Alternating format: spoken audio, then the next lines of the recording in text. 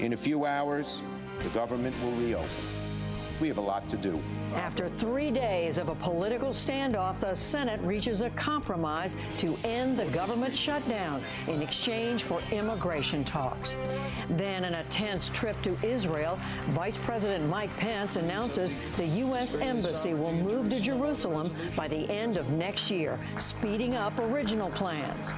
Plus, a look at the story behind the new movie, The Post, what it can tell us about a key historical event and our current political environment.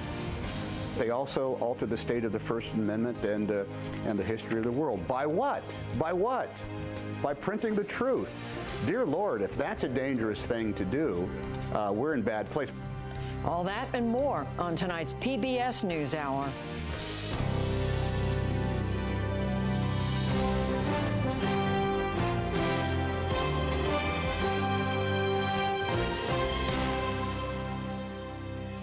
The federal government is going back to work. Senate Democrats and Republicans came to a meeting of the minds today on ending the partial shutdown. With that, Congress moved to make it happen. Lisa Desjardins begins our coverage. Hours into the work week shutdown, just after noon, Democratic leader Chuck Schumer came to the Senate floor. The Republican leader and I have come to an arrangement, announcing Democrats would vote en masse for a 3-week spending deal. On this vote, the yeas are 81, the nays are 18. The motion is agreed to. It passed overwhelmingly with yes votes from 33 Democrats and 48 Republicans. The deal is much as it was Friday, to fund government through February 8th and to fund the Children's Health Insurance Program, which covers 9 million kids for 6 years. It also suspends some Affordable Care Act taxes. And there's one key promise. Senate Republican leader Mitch McConnell said he will allow Senate votes on competing immigration plans, including a bipartisan plan to give status to so-called dreamers, young people brought to this country illegally. So long as the government remains open, it would be my intention to take up legislation here in the Senate that would address DACA, border security, and related issues. The two leaders spoke on the floor, but the deal was worked out by a large bipartisan group of 25 other senators who took the issue into their own hands. It included Republican Susan Collins and Democrat Joe Manchin. This has been a great experience in that every single person has been committed to getting to yes. Every person here had their say of how we can work together and really make the place work again for America. But Democrats recognize this is a bubble of bipartisanship after weeks of animosity. There's a lot of challenges here in terms of people trusting each other. Republicans tried to reassure Democrats. Arizona's Jeff Flake had originally been promised an immigration vote this month, but says he believes McConnell's pledge today. I think this is a pretty high-profile promise right now, if he makes it on the floor, to move ahead and proceed to a bill. I think the Democrats can hold him to that, and so can we. That wasn't enough for some 16 Democrats who voted no, including New York Senator Kirsten Gillibrand. She tweeted, "The bill fails to fix the moral issue we must solve. That's why I voted against it." Others, including Minority Whip Dick Durbin, who voted yes, told Dreamers this was their best chance at getting status. To all the Dreamers who are watching today, don't give up. I know that your lives are hanging in the balance on what we do here on Capitol Hill and with the White House. As Democrats rallied for DACA recipients, Republicans like McConnell painted their stance a different way. I think if we've learned anything during this process, it's that a strategy to shut down the government over the issue of illegal immigration is something the American people didn't understand and would not have understood in the future. Mr. President! Amidst all of this, there was one other debate about the role or lack of role of President Trump. Democrats said he was absent. The great deal-making president sat on the sidelines. But White House Press Secretary Sarah Sanders indicated Mr. Trump was merely waiting for Democrats to change their minds. I am pleased that Democrats in Congress have come to their senses and are now willing to fund our great military, border patrol, first responders, and insurance for vulnerable children. As I've always said, once the government is funded, my administration will work towards solving the problem of very unfair illegal immigration. For the latest, along with our White House correspondent, Yamiche Alcindor. Thank you both.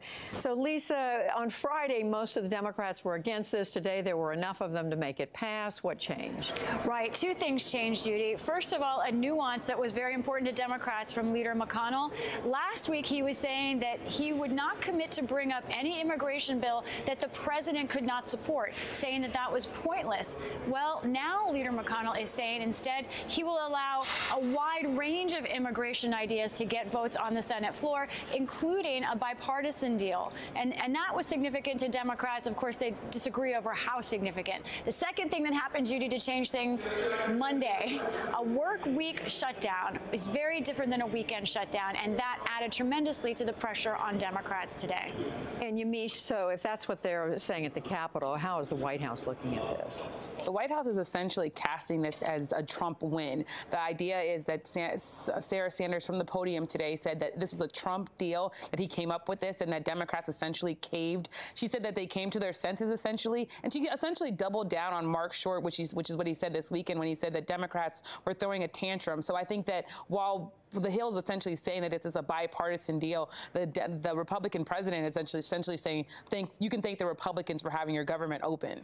So we heard in Lisa's report, Yamiche, that the president was playing a role that was more off to the sides. What was the president's role in all this? It's really interesting. Sarah Sanders was asked today, what do you say about the president not being as active this weekend? She said, well, whatever he did worked. And essentially what she's saying is that while, yes, he was making calls, there's this idea that he drew a line in the sand, and that line was that he was not going to debate about DACA while the government was shut, and that actually worked. The other thing that was really interesting in that briefing is that she also kind of threw her support behind this controversial ad that was released this weekend. It's an ad that essentially says that Democrats would be complicit in killings by undocumented immigrants if they didn't essentially take a harder stance on immigration. So while this deal was struck, they're essentially saying that we have the exact same ideas and that we really want to curtail immigration in this country. And Lisa, back to you at the Capitol. So where do all these fights stand, whether it's immigration? We know there was language in there that had to do with children's health insurance. I mean, how close are they to reaching agreement on all these things? Children's health insurance, Judy, is the one thing that really moves in today. The Children's Health Insurance Program now will be funded for 6 years. That is a very big deal for those 9 million children who are affected by that.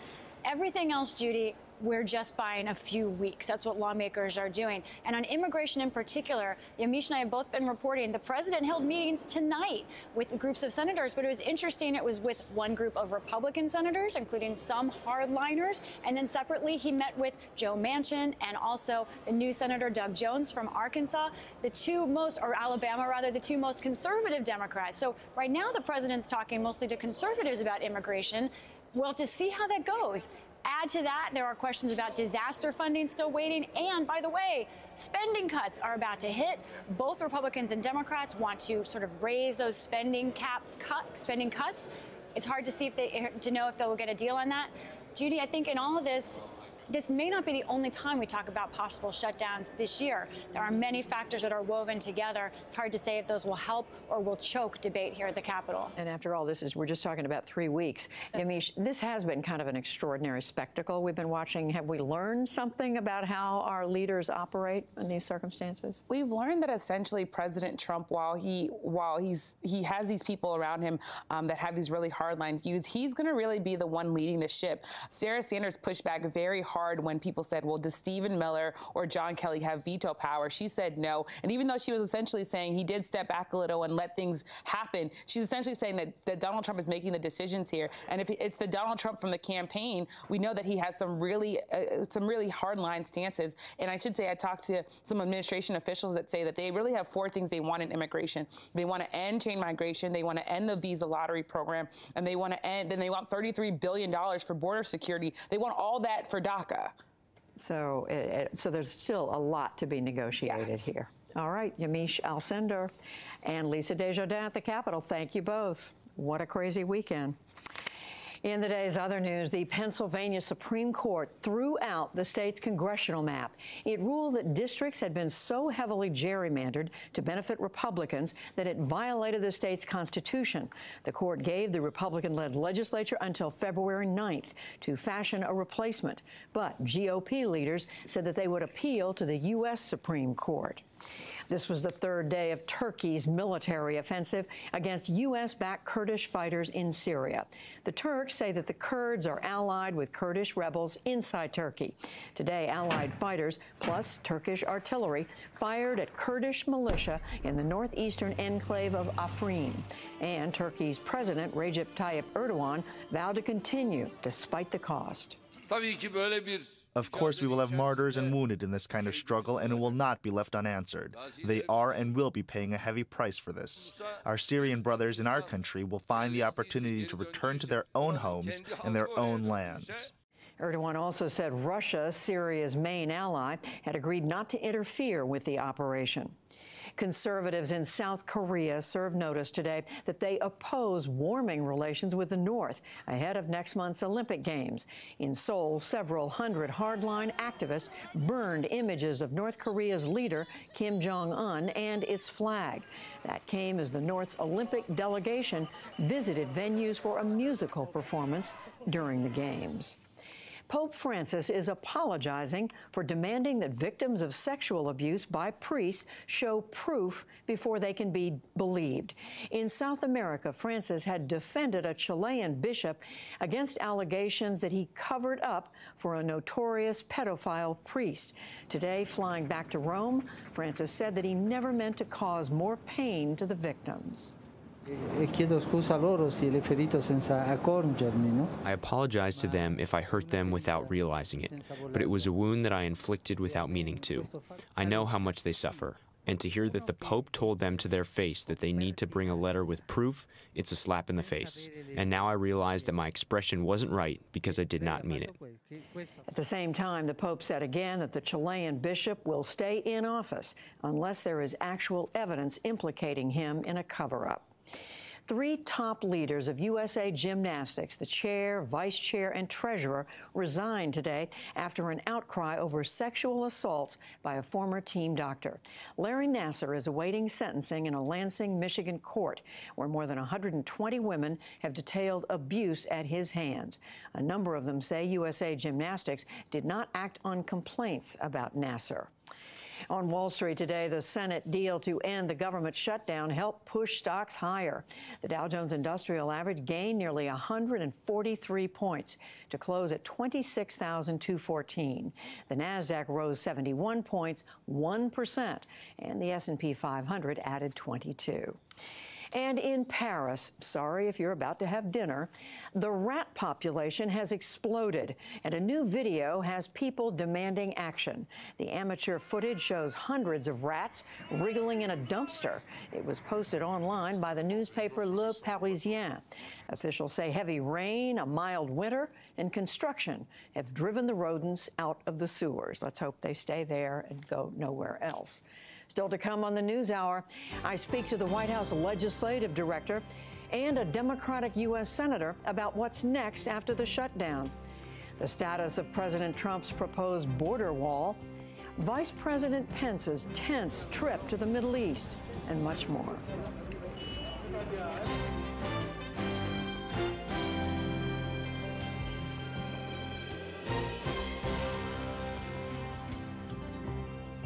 We return now to our lead story, the compromise struck to get the government back to work for now. I sat down just a short time ago with Mark Short, Director of Legislative Affairs at the White House, to ask President Trump's reaction to the deal. Well, Judy, we're pleased that the government is reopened. We never understood what the position was of Senate Democrats to take American troops hostage and Customs and Border Patrol agents hostage over an issue that really there's everything in the bill that has been in front of them, from a continuing resolution to reauthorizing children's health insurance. There was nothing Democrats opposed. There was a separate issue that was not on the table that they were trying to inject into this. So we're pleased the government's open, and now we could reopen negotiations with Democrats on the DACA issue and immigration. Well, let's talk about that separate issue, the DACA recipients, these young people who came to this country with their parents without documentation, but again, as you say, through no fault of their own. Sarah Sanders, the White House spokesperson, said today that the president is now prepared to accept permanent residency, a permanent solution for them. What does that mean? Does that mean citizenship? The president is willing to have a conversation about citizenship, Judy. I think that in addition to that, so far in the negotiations, where we've moved is that Democrats have said that the 690,000 people who have those DACA permits, they're age 16 to 36, who have those DACA work permits, that has been the discussion so far. But Democrats have asked us to expand that to include others in there, including some that get closer to the number in the full DREAM Act. We've said we're willing to do that, Judy. So we think there's actually a lot of significant progress on our side and things that they've asked for. In addition, it seems that Democrats have had a lot more willingness to talk about the needs we have on border security that Customs and Border Patrol has said is needed to help secure the southern border. So we see progress. It was all the more reason we were confounded by why Democrats decided to shut down the government when there was progress going on in the negotiations. So if we're talking about a deal, then, I mean, potentially citizenship for these DACA recipients, the Democrats are prepared to give money on the wall.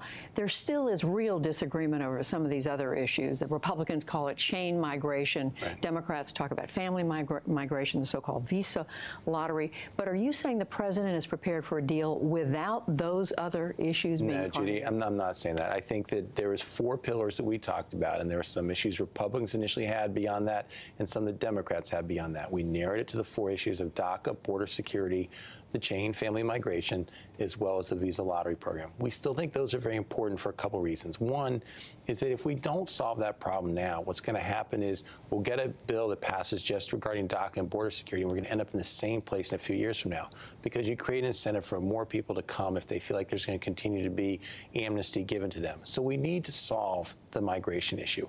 As well, on the visa lottery front, you've covered this, I think, too. This year, there are 2 terrorist attacks, one the pipe bomber, one the one who ran over innocent people with a truck. One came in on chain migration, one on a visa lottery. We think there are legitimate security needs that we need to tighten in our country. And so we want resolution of those programs, too. Well, there's much more to discuss about immigration. It's a huge issue, and we're going to be coming back to that in the weeks to come before this debate resumes. But I want to ask you about the president's role in this, because the picture that emerged over the weekend, some Democrats who met with the president were part of saying this, Senator Lindsey Graham, that the president was there, but he was basically listening to the last person he talked to, that he would say one thing to a senator, I agree with you, and then he would be swayed by his staff members who have a much more restrictionist view of immigration than he does. How much of this is a president being swayed or controlled by his staff? Judy, the president's very engaged in this, and he's not being controlled by his staff. The reality is that I know Lindsey Graham has attacked Stephen Miller by name in person as one of the president's advisors. Stephen knows an enormous amount about immigration. He is going to be central to a solution. He knows where there's give on the Republican side. He knows what the Democrat side wants. And so he's advising the president appropriately. I think that some of that's been a bad mischaracterization by some of the senators involved, because I think they called him and said, we've got a great deal. We want to come talk to you about it. They came to the White House and presented it. When they did, it was pretty hollow in those areas we're most concerned about. And so I think they were frustrated and disappointed the president wasn't accepting it. But frankly, they weren't presenting it to the president over the phone the way in reality it was when they came and showed us exactly what they were doing. But but you still have this picture of a president who was changing his view, his position from 1 hour to the next, or with a few hours later. And a president who wasn't familiar with the details. I mean, that came out in from several senators who met with him. I think from several senators on the Democrat side, Judy, who want to paint that portrait. I don't think it's an accurate portrait. I think the president's very engaged in the conversations. He's been very focused on what he wants done. I think when the American people got to see the meeting he hosted last Tuesday with 20 different members, bicameral, bipartisan, I think the American people saw how the president engages in those conversations and where he was focused on them. And Senator Graham was saying, I want the president from last Tuesday and not the other president we've been hearing about and talking to. Well, we hope that Senator Graham will be constructive in this conversation. He has been a help to us on many fronts throughout the first year of this administration. But again, we felt that what he presented to the president over the phone was not in reality what matched when you actually looked at the details of their legislation. So, for instance, when they talk about their solving the border security, they provided the $1.6 billion that our administration asked for this year, but nothing beyond that. But further, that 1.6, also they put additional strings on it and said that any new technology or testing can't be used. Well, the Department of Homeland Security is constantly testing new prototypes for what they want as a physical barrier. So there's a lot of things in the details that, when presented, it showed the president that it wasn't really, I think, an honest upfront deal. Well, we are going to leave it there, but we'll be certainly wanting to talk to you in the days and weeks to come on immigration and other issues. Mark Short, thank you very much. Judy, thanks for having me. And now for a Democrats' take on the deal to end the government shutdown, we turn to Senator Chris Van Hollen of Maryland. He's a member of the party's Senate leadership team, and he joins us now from Capitol Hill. Welcome back to the NewsHour, Senator Van Hollen. Great to be here, Judy. So we just heard Mark Short saying they don't know what the delay was all about. The Democrats held things up basically for nothing. So, Judy, I'm glad to hear Mark Short say that President Trump is glad to see the government open, because Donald Trump had everything to do with shutting down the government in the first place and nothing to do over the last 36 hours in getting the government up and running. He was only a destructive influence because he would say one thing to one set of folks and the opposite to others. So the reason we were able to get the government open was because Republicans and Democrats in the Senate came together, put together a proposal that is a step forward, where we were assured that many of our funding priorities would be addressed when it comes to things like children's health centers. And for the first time, we were promised a vote on a bipartisan DACA bill, something that Republicans have refused to do until now. Well, that's what I want to ask you about, because there are some Democrats, members of your own party, who are saying they still don't trust that the Majority Leader McConnell is going to bring this up for a vote. What gives you the confidence in what he said over the weekend and today that he's going to do what he said he will do? Well, first of all, Judy, he said this to the American people. He didn't say this just behind closed doors. Second, he made this commitment to lots and lots of Republican senators who want to move forward on DACA. And third, even after 3 weeks, we still have a lot of leverage with respect to the budget process. We'd all like to get on with the budget process, but it's an opportunity to make sure that Mitch McConnell keeps his word on this. In the meantime, our focus has to be on getting a strong bipartisan bill. 57 senators so far support the Durbin-Graham bill. We want to get over that number, and I'm confident that we can get there. And if Mitch McConnell decides to totally backtrack on the statement he made in public, I think there will be very severe consequences and many tools that can be used to address that issue. Well, I'm looking right now at the vote in the House of Representatives, and I see that 142 Democrats, I'm told, voted against this. 45 voted for. You had, 18 Democrats voting against it in the Senate. Some of them are saying they're worried that what's going to happen is you're going to get right down to the wire before February the 8th, that the Republican leadership will try to rush something through and the Democrats will lose an ability to shape immigration legislation. Well, Judy, I think there's a bipartisan majority. As I said, already 57 senators on a bill outlined by Senators Graham and Durbin. So that's a very good starting point to go into this with, and I think we will gain in terms of those numbers. And that was something that we'd not been promised before. In other words, Mitch McConnell had refused to even address the issue of DACA legislatively. Look, there's absolutely no guarantee that, if the government had remained shut down for 2-3 more weeks, that there'd be any resolution of the DACA issue in the spending bill.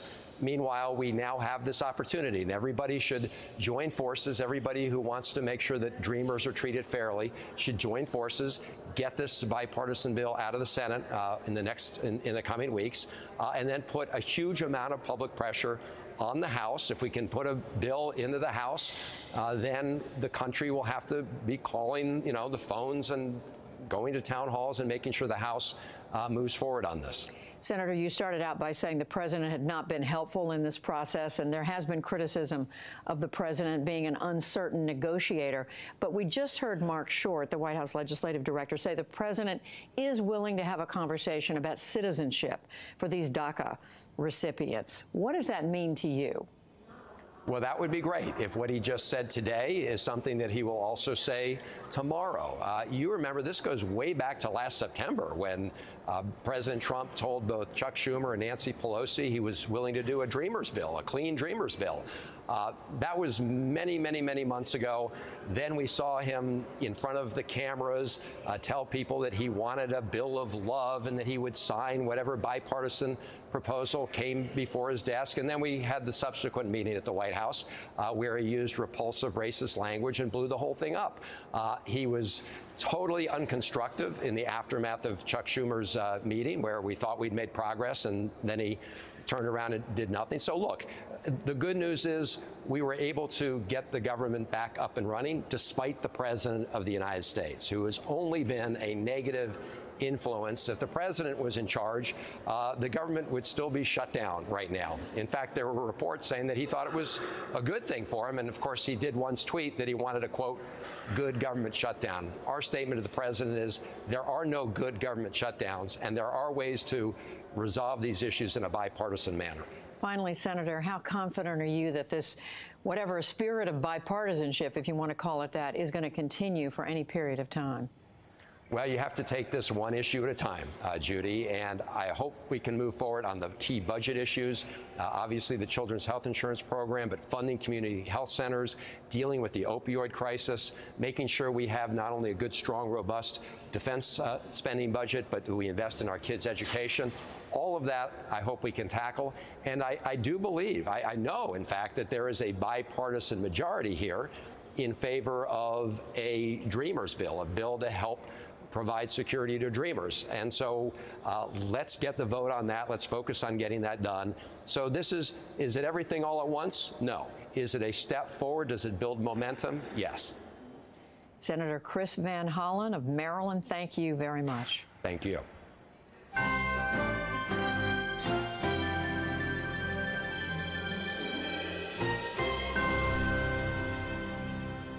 As we've been hearing, one issue that is sure to be part of immigration talks in the coming weeks is the president's proposed border wall with Mexico. The controversial wall, a hallmark of Mr. Trump's campaign, has yet to materialize. There's still no funding from Congress.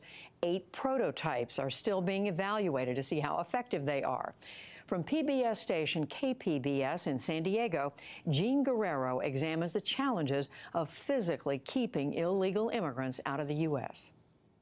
And we're going to build a wall, We're going to build a wall. President Trump promised to build a wall. Here on this dirt patch of land in southeastern San Diego are the main products of those promises. 8 prototypes of various colors and materials. Each towers about 30 feet high, 3 times the height of the existing border fence just south of them. Thanks for joining CBP on what we think is an announcement to be proud of. It's been 3 months since they were unveiled, with the acting deputy commissioner for U.S. Customs and Border Protection, Ron Vitello, lauding their scale. The biggest impression I have is how big they are. The prototypes cost taxpayers $20 million, but it's unclear if the prototypes will ever be used, because there's still no money for Mr. Trump's wall. The prospect of the wall has inspired several artistic protests, such as a billboard-sized image of a little boy peeking into the U.S. over the fence. More recently, artists projected light graffiti onto the prototypes from Mexico. One of them is Jill Holslin. The border wall is absolutely against the core foundational values of the United States. The core foundational values of the United States have been built upon immigration, upon welcoming refugees, upon creating a society that's very diverse. But some continue to await the wall with hopeful anticipation. One of those people is Bob Maupin, a retired mechanic whose property touches the border in southeastern San Diego County. If we get a wall like they built in Israel, I probably will not have to wear a bulletproof vest along the border anymore. He patrols his property for trespassers from Mexico. Hell yeah, I'm a vigilante, if you use the word before Hollywood got a hold of it. Because originally, vigilantes were people that were enforcing the law because of the lack of law enforcement. Along the southern edge of his property, he built a chain link fence that runs parallel to the government's border fence. He says the government fence is pretty useless because it's so easy to climb, standing only 10 feet tall here with corrugations that can be used as steps. His fence is crowned with barbed wire. Still, it often gets cut by smugglers. Maupin has patched it with bundles of chain link and metal slabs. Over the years, my wife and I have spent probably $20,000 in fence repair and property repair because of these people. Now, Maupin feels he must use himself as a barrier against illegal immigration. It is my duty to protect my country from people invading it. Further east, in the Arizona desert, another man searches for people who get lost illegally crossing the border and tries to save them. Here, it's nature that stops people from coming through. Hundreds die each year from the extreme temperatures. Often, Eli Ortiz recovers their bodies with the help of a group named Águilas del Desierto, Eagles of the Desert. It's another gallon. Ortiz says the existing wall is to blame for the deaths because it has pushed migrants into the desert. The wall is a method of discrimination. It's a way of saying, you're inferior to me, and here I am, marking my territory. The United States, with its policies, how many deaths has it cost? He says a longer wall will mean more deaths. Ortiz started this rescue group after finding the body of his own brother, Rigoberto, in the Arizona desert. Rigoberto died trying to cross the border illegally in 2009. I lost all illusions, all ambition for having things. I stopped having desires to be somebody. I wanted to dedicate my life to helping people who suffer this. On this search, Ortiz and his group come across a stack of letters and other things that appear to have belonged to someone who died. A large stain of grease on the desert floor indicates that a corpse was recently removed from here. I love you so much, Francisco, my love. The letters appear to be from the man's girlfriend or wife. There shouldn't be a border wall. We're all human. Back in San Diego, Border Patrol agent Joshua Wilson says the wall makes it easier for agents to do their jobs.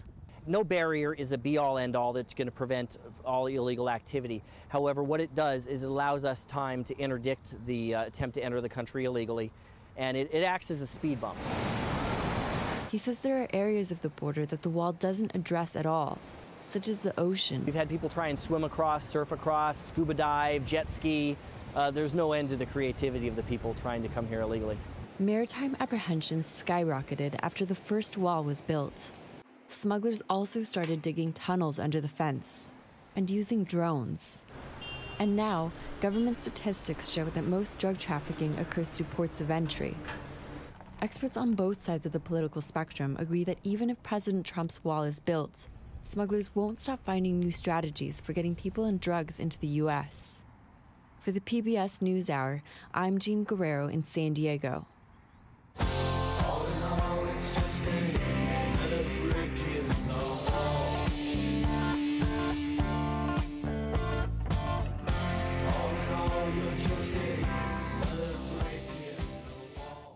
Vice President Mike Pence was in Jerusalem today, where he addressed the Israeli parliament and met with Prime Minister Benjamin Netanyahu.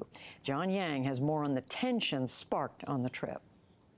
Judy, we're joined now by Brian Bennett, White House correspondent for the Los Angeles Times. He's in Jerusalem with the vice president tonight. Brian, thanks for joining us. In his speech before the Israeli Knesset, the vice president said that the embassy was going to be moving to Jerusalem a little sooner than other people had expected. What effect is this having on the Trump administration's goal of jump-starting the peace talks? It's not going to help the peace talks. It's another irritant for the Palestinians, another reason for them not to want to come to the table. The State Department had been sort of soft-pedaling the announcement of deciding to recognize Jerusalem as the capital of Israel by saying, well, the embassy will take years to be moved because there's planning and funding and all these things that have to be worked out. Well, that didn't stand well with President Trump, and Vice President Mike Pence behind the scenes was advocating for a faster timeline, and they got it. Mike Pence announced today that they were going to move the embassy to Jerusalem before the end of 2019, and it's going to. They're doubling down on their support for Israel and the hardliners in Israel, and it's not going to bring the Palestinians to the negotiating table anytime soon. As a matter of fact, there was no meeting with the Palestinians today, and there was also a protest in the Knesset. Right. So Vice President Mike Pence came to Jerusalem and didn't meet with any Palestinians. The Palestinians wouldn't meet with him, and then when he gave the speech at the Knesset, there were Arab-Israeli members of the body that stood up and protested his speech and were roughly escorted out of the body. So, you know, President Trump has said he wants to get to the biggest deal, which is solving the peace, the Israeli-Palestinian conflict, and right now it looks like they're very far away from that and getting farther away. Another thing that they've done recently is to decide to cut aid to Palestinian refugees and the U.S. contribution to Palestinian refugees. And that's another issue that didn't sit well with the Palestinians or with the Arab allies in the region. And he met with one of the strong Arab allies of the United States yesterday, King Abdullah in Jordan, and this also came up in those talks, didn't it? Vice President Pence was in Jordan, and he met with King Abdullah in Jordan, who's been a staunch ally of the United States. And King Abdullah had some pointed things to say to Pence and the Trump administration. He wasn't happy with the decision to formally recognize Jerusalem as the capital of Israel. In fact, he said that for a year he had been telling the White House in person on trips to Washington that this was a bad idea. He had concerns about it, and he said that it wasn't going to help the peace process. And he also felt like moves like this have a direct impact on the stability inside Jordan, where there's a lot of Palestinian refugees. Also yesterday, the Vice President was at a U.S. military base in Jordan, spoke to the troops, and I want to play a little soundbite from that speech. Despite bipartisan support for a budget resolution, a minority in the Senate has decided to play politics with military pay. But you deserve better. You and your families shouldn't have to worry for 1 minute about whether you're going to get paid as you serve in the uniform of the United States. So know this: your president, your vice president, and the American people are not going to put up with it. Brian, back here at home, this raised a few eyebrows. People were taken aback by really sort of a partisan line in a speech on a U.S. military base in a foreign country. Did the president, the vice presidents, the people traveling with the vice president have any response or reaction to that? Well, I mean, it's definitely unusual for a sitting vice president to stand in front of troops at a meet and greet and make political attacks and go after the opposition party in the way that Pence did. And I asked the vice president myself about that when we were asking him questions on that base. And he said that he felt very strongly that he was concerned about the troops who were on the front lines serving and had this cloud of uncertainty over their heads about whether their paychecks would come through in the next pay cycle, and he felt like it was important to raise that issue here. There's a tradition in the American presidency of leaving domestic politics at the water's edge when you leave the country, and when you go outside that you represent the country. And you know, critics have argued that Pence has pushed that limit on this trip by bringing up the shutdown, government shutdown repeatedly. Brian Bennett of the Los Angeles Times from Jerusalem. Thanks so much for joining us. Happy to be with you, John.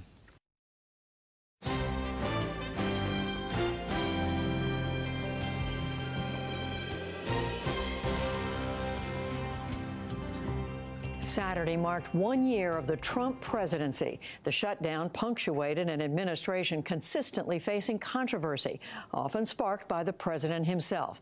A perfect time for Politics Monday to shed light on the road ahead. With Amy Walter of the Cook Political Report and Stu Rothenberg. He is editor of Inside Elections and a contributor to Roll Call. So happy Monday, Politics Monday to both of you. I started to say shutdown Monday, but it looks like, Amy, it's coming to an end. So, all right, it lasted over the weekend. Clear political, we know there's some substantive winners here. Right. The country comes out of this better because they resolved it.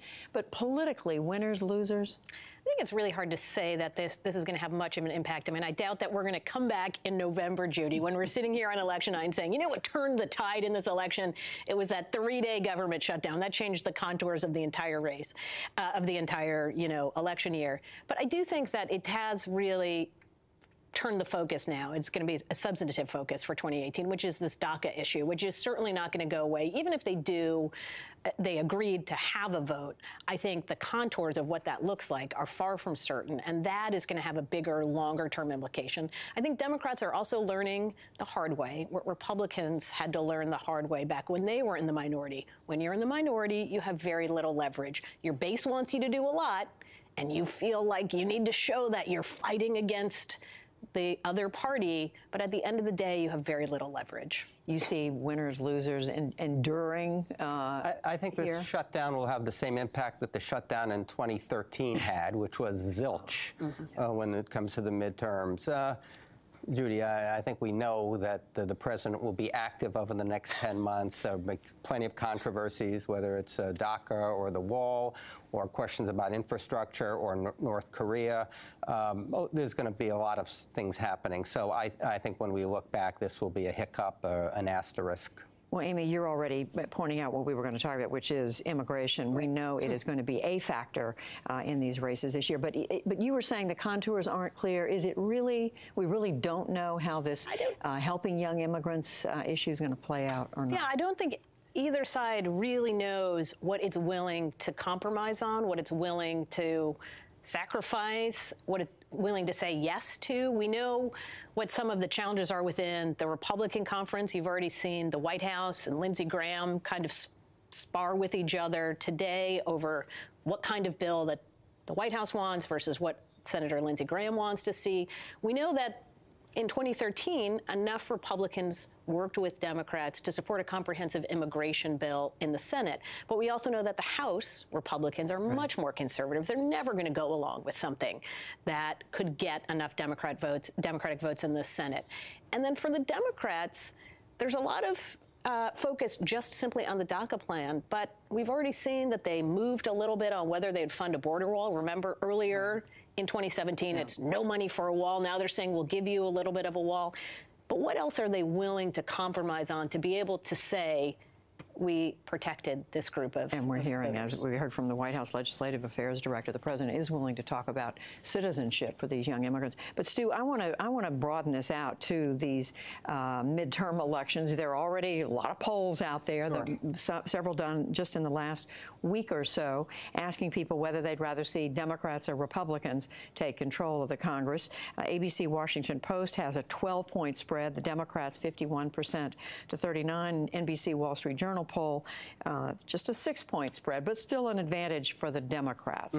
What do we read into this at this point? Well, this is a so-called generic ballot question, and it tries to get a sense on which direction the public is going in a partisan way, leaving out the names of the members of Congress, forgetting about your congressional district, who's running, who's the incumbent, just who do you want to see elected, Republicans or Democrats? And so we have Democrats with a significant advantage, but the difference, the devil is in the difference in this case.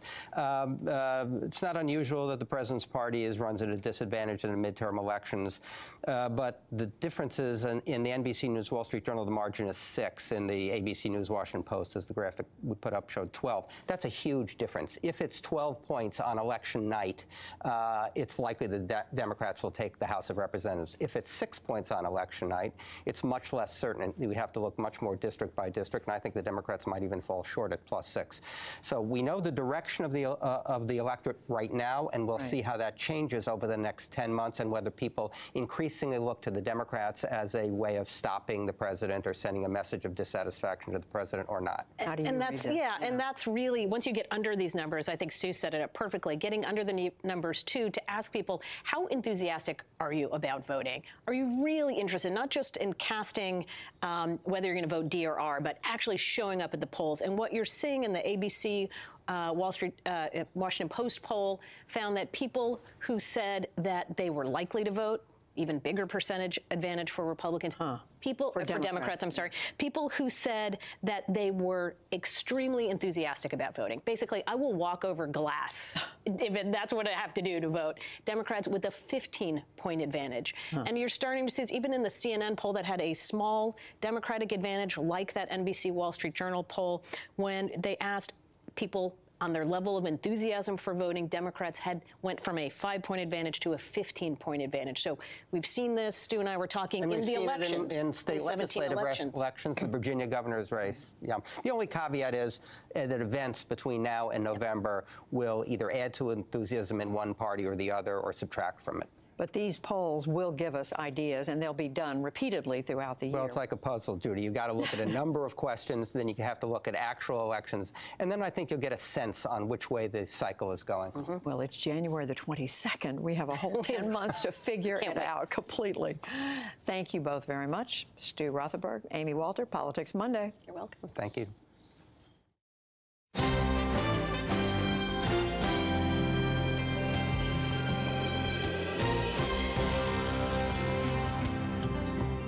Finally tonight, President Trump's approach to and battles with many in the news media have been a consistent feature of the first year of his presidency. Similar tensions resonate in a new movie about how a former president battled the press. That fight was over the publication of the Pentagon Papers, secret documents about the war in Vietnam, a milestone case for press freedom and the First Amendment. It all started with the New York Times, but the fight was soon joined by the Washington Post. Jeffrey Brown has a look behind the movie and the events of that era. June 1971. Do you have the papers? Not yet. But he soon would. The papers were the Pentagon Papers, a classified history of the Vietnam War created by the Defense Department. In the film The Post, Washington Post editor Ben Bradley, played by Tom Hanks, and publisher Katharine Graham, Meryl Streep, must obtain the papers and then decide whether to defy a court order and publish them. The All-Star Project, directed by Steven Spielberg, takes on big and consequential history and issues of press freedom and national security that resonate to today. But Liz Hanna, the screenwriter later joined by Josh Singer, says her focus was on a smaller individual story about Katharine Graham, the high society woman thrust into leadership of her family-owned paper, finding her way in a male-dominated world. This was the first Fortune 500 CEO who was a woman, and she had been told her whole life that she wasn't good enough. And then she was put in this position where she had to make this choice, and she had to find her voice. And there's something very universal about that. There's something about that to me that is very relatable. I've spent many times in a room where I'm the only woman or I'm the odd man out. And that's the story I think that we need now, is the story of people finding their voices. The real Katharine Graham told her own story, including taking over the paper after her husband's suicide, in a memoir that would win the Pulitzer Prize in 1998. And spoke of it in an interview on the NewsHour. I didn't really transform myself. Working transformed me. And I went to work not thinking that my role would develop as it did. I went to work because I found that I owned the controlling shares of the company. And I thought, well, if this is so, I need to learn what it is that's at stake here and what the issues are, because maybe someday I will have to make some sort of decision that I have to be intelligent about, so I better know. The film is set as the Washington Post company is about to go public, so the stakes for Graham were especially high. We see the cozy relationship she had with key political figures, including Defense Secretary Robert McNamara, played by Bruce Greenwood, the very person who'd commissioned the Pentagon Papers and then pushed to have them kept from public view. And if you publish, he'll get the very worst of them, the Colsons and the Ehrlichmans, and he'll crush you. I know, he's just awful, but Nixon's a son of a He hates you. He hates Ben. He's wanted to ruin the paper for years, and you will not get a second chance, Kay. The Richard Nixon I know will muster the full power of the presidency, and if there's a way to destroy your paper, by God, he'll find it. The Pentagon Papers were originally leaked to New York Times reporter Neil Sheehan by Daniel Ellsberg, a former Defense Department analyst who came to believe the government was lying about the progress of the war. Ellsberg spoke in 2010 on the PBS program POV. As the Pentagon Papers showed, and I've often said that I feel very regretful that I had not put out those documents when I could have in 1964 and 65. I think that a war really might have been avoided. Times reporters spent 3 months studying the papers. James Goodale, then lead counsel for the Times, told me there was a lot on the line. The news people were very concerned that they had fake documents. They didn't know who Ellsberg was, and they didn't care who he was because they wanted to make their own determination whether the documents they had were authentic. If they were not authentic, it would be very hard for the New York Times to recover from that blow. On June 13, 1971, the Times began publishing stories until the Nixon administration, claiming a violation of the Espionage Act, secured a court injunction against the paper, a first in American history. The movie version focuses on the Washington Post's efforts to play catch-up, its success at getting hold of the papers, and then the decision to publish while the Times was silenced. In a landmark First Amendment decision, the Supreme Court ruled in favor of the two newspapers. Tom Hanks told me recently how the story resonated for him then and now. That truth was so volatile and so what's the word I'm looking for? Almost so toxic to at that time, the present day, that no one wanted to talk about it. And Ben Bradlee in the Washington Post and Kay Graham for about a week not only altered the state of their newspaper empire, but they also altered the state of the First Amendment and the history of the world. By what? By what? By printing the truth. Dear Lord, if that's a dangerous thing to do, we're in bad place. In fact, in the midst of our current period of media and White House contention, director Steven Spielberg decided to rush the film into production. He spoke at a recent forum. There were a lot of fires being lit, and of course the evening news was lighting most of the fires, but we really felt that we could get into the national conversation and make this movie as quickly as possible and make it as well as we possibly could. The film has received mostly glowing reviews, and though losing out at the recent Golden Globes, is expected to compete for Oscar and other awards. One criticism, its focus on the Post when the rival New York Times deserves the credit.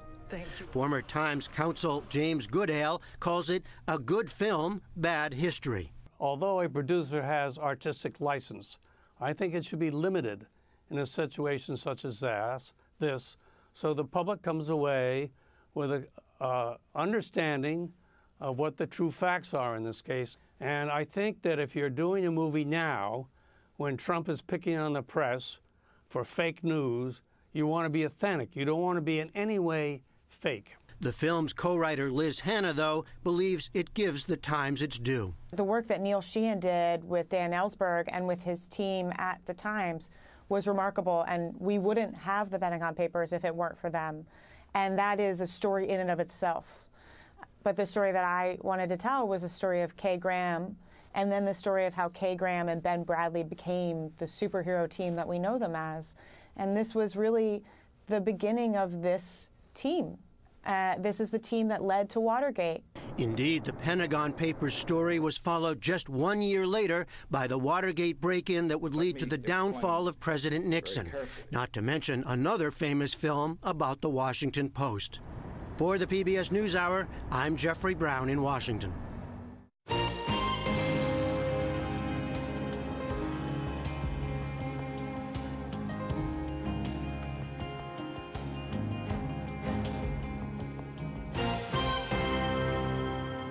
On On the NewsHour online right now, Supreme Court Justice Ruth Bader Ginsburg was asked about her experience with sexual harassment during a Q&A at the Sundance Film Festival this weekend. You can watch her answer and hear her thoughts about the Me Too movement. That's on our website, pbs.org/newshour. And that is the NewsHour for tonight. I'm Judy Woodruff. Join us online and again here tomorrow evening. For all of us at the PBS NewsHour, thank you, and we'll see you soon.